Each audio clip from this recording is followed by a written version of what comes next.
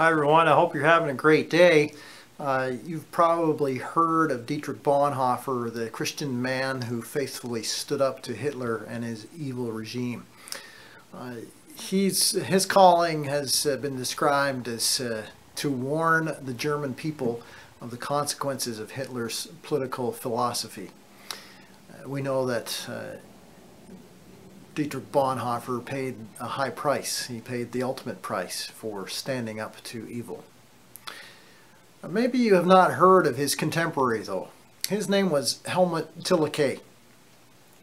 The Lord's calling on his life during Hitler's evil reign has been described as to sustain the people of Germany through the war and then help them rebuild their lives spiritually and morally after the war ended.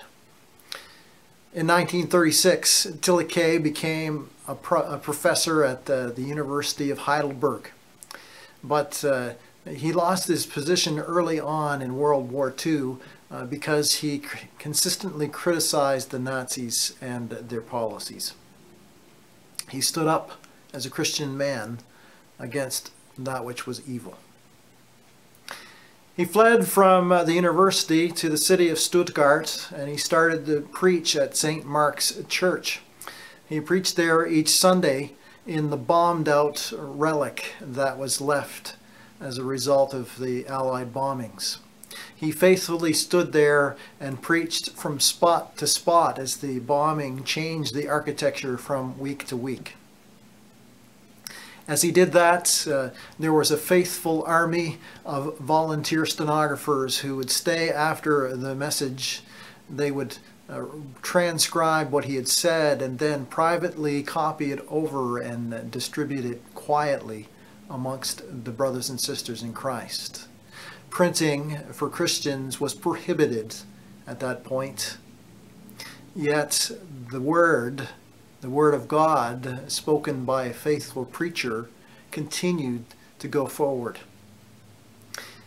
Thielicke said this: "I have been interested in the theological question of what change takes place in a person when he finds God and also finds himself. For one thing, I was always sure that when a man seeks himself, he fails to find himself, and that he gains and realizes himself only when he loses his life in God.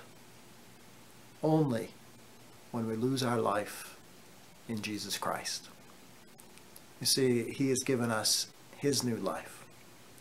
Thielicke, what a great gift he was to God's people at a horrible time.